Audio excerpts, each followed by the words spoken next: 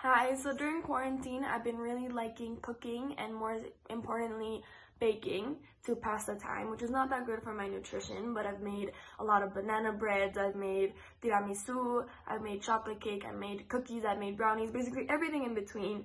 And it's made me really miss my grandma because my grandma's the one that basically taught me how to bake.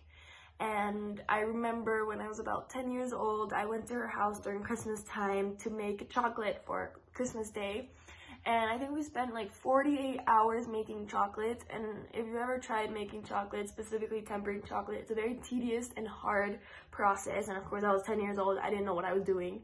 But I just remember we made basically every type of chocolate that you imagine in different shapes. So we did milk chocolate, dark chocolate, white chocolate, chocolate with almonds, with nuts, chocolate with oats, chocolate with fruit, chocolate with caramel, chocolate with mint. Basically every type of chocolate, we did it.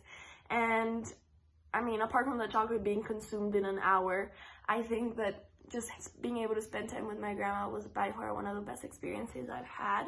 And this whole quarantine situation makes you put things into perspective and, realize that your loved ones are still here even though you can't see them every day. So I'm just hoping that when this ends, I can go to her and bake something really yummy.